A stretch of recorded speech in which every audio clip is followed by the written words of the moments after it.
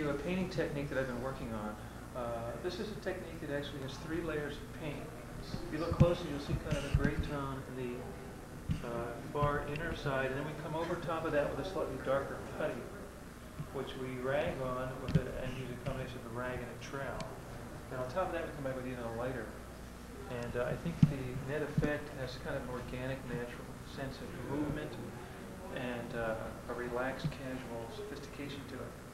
To contrast the gray tones in the carpeting and the natural daylight coming in, if you tilt up there, you'll see a similar effect, but it has more of a little more grays and blues for a cooler look up the top there. Zooming in, you'll notice again the dark gray base coat with 2 shades of kind of a cooler tone and the exact same effect. We worked with very long ladders to get up there. Charlie Brown, sitting on the floor here, was very instrumental in designing. Hey folks. Hi. The effect over by the kitchen area, where he thought a darker gray might kind of contain that area a little bit. See a similar effect over here. Slight glaze on this wall to give it a bit of a sheen. This is to kind of work with the shiny formica that you see on the surface of this kitchen.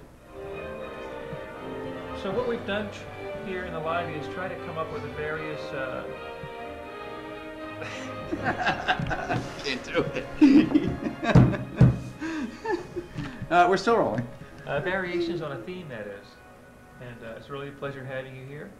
In the background, you can hear the sound of our mix. That's from the movie Symphony, Philadelphia. Edited by Jamie Watson. A tour de force.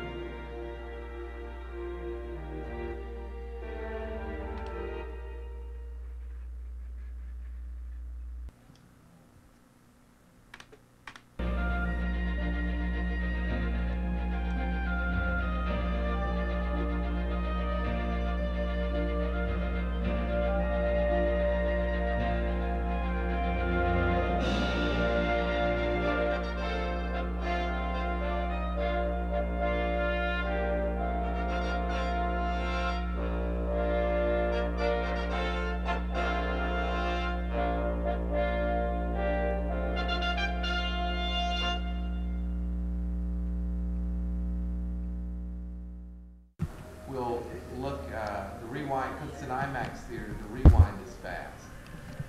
So we'll talk to James. He says he thinks we can see each film 3 times.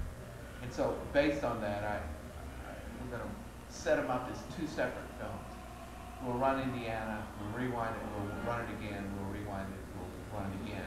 Will any of you with sound? This one may be tight. We may not have enough time to print it.